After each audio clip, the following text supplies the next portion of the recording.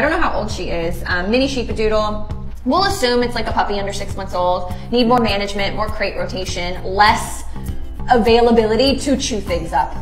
We prefer to be preventative rather than reactive. If you're always reactive, you're chasing your dog around the house. No, no, no, no, no, no, no. And stressed out, please stop. Yes, and when they don't stop, it makes you more stressed. You want to say no even more often. Yeah. Usually when we say preventative, when she said crate management, I do like a block of free time after every crate rotation where I'll bring my dog out. I don't give them an hour to run around my house and go crazy. I do 10 minutes of walking, 10 minutes of training, 20 to 30 minutes of supervised separation, which is like a playpen, not Bethany's favorite, but she would prefer like place or just even let me. I would prefer like tethered to you, yeah. Personally, that is my favorite as well, but I think that sometimes people don't, it's not always super easy for you to tether a dog to and have them follow you around, but truly that's your best solution to teach them to follow rather than lead and bark at you from the playpen, because they will bark at you. That's why she doesn't like it. Yeah. So, I mean, not to just, push your question off, you can start to add in some no's, but we also want to make sure you're setting your puppy up to succeed. So, no has to have value. No value, no no. Yeah. Yeah, so no value? So clever. No, no. It's so clever. You don't pat yourself on the back. You let someone else do.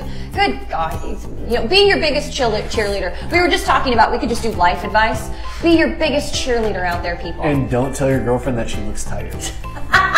Yes, we talked about that. Yeah, Bethany said that was the wrong thing to tell her. Men out there, don't tell women that they look tired. Just don't do it. Just don't do it. Okay. I would never.